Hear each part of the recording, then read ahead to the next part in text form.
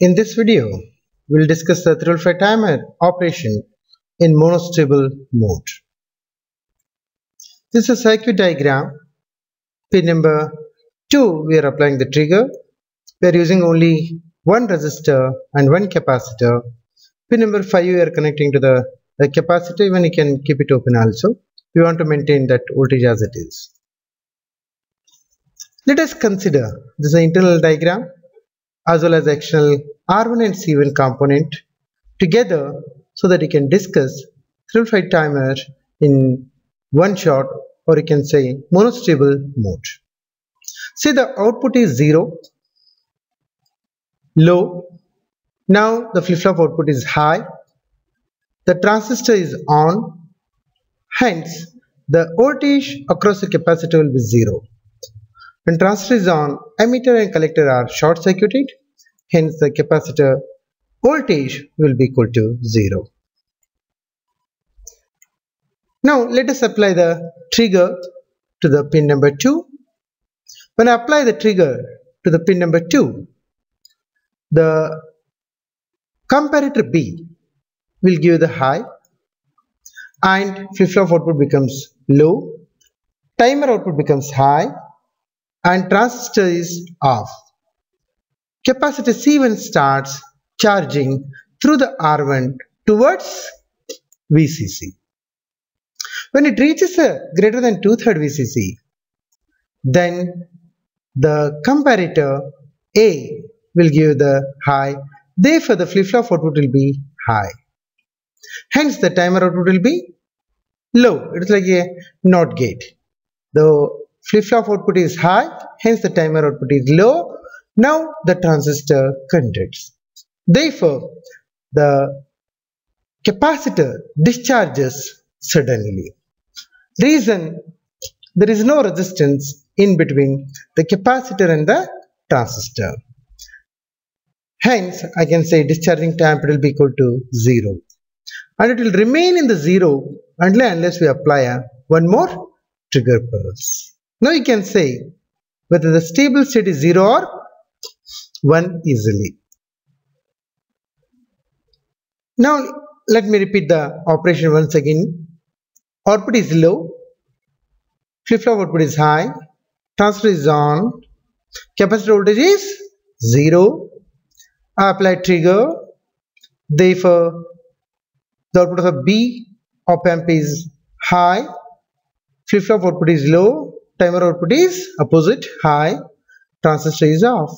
When transistor is off, the capacitor starts charging. When it becomes greater than 2/3 VCC, comparator A gives you the high, flip-flop output becomes high, timer output becomes low, transistor conducts, hence the capacitor discharges suddenly without any delay. Reason is we don't have any resistor. Now, if you have additional trigger pulse before the TP, before it reaches to the 2/3 VCC capacitor voltage, that will not have any impact on the operation of the 305 timer in monostable mode. There is another point you have to remember. And the time period, the TP we said is 1.1 RC. That can be easily seen from this slide.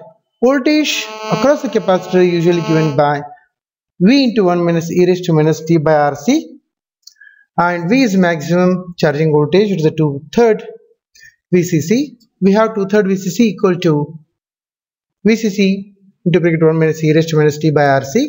Simply I am substituting values and I am simplifying. I'll get a 1.1 RC. You can pause and you can go through this. It comes around 1.0986, but in most of the textbook they round and they say T equal to 1.1 RC. This is a monostable operation done in a microcap simulator. So how you can see the waveform, the trigger is applied and output waveform as well as the capacitor voltages you can also in this. A trigger is very important because it should come from the positive towards the 0. If you have a simple function generator in your laboratory, Remember, you are supposed to add DC voltage and the duty cycle also you are supposed to change. So this is very important to remember, and once you properly see the trigger pulse in the CRO, then you can apply it to the pin number 2.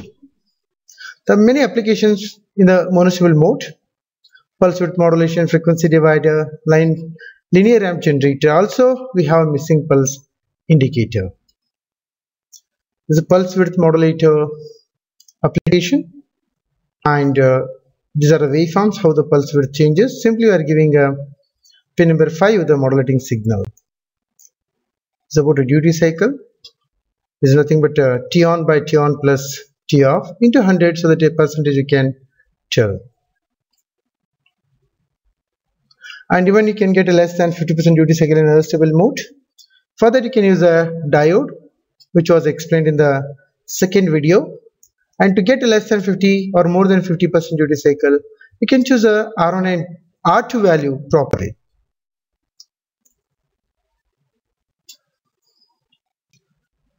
And stable, monostable, their applications. Stable is good for clock, timing signal, and monostable is a clean pulse of correct height and duration for the digital system. I want to switch on a particular LED or bulb something for a particular duration, I can go for a monostable mode. Thank you.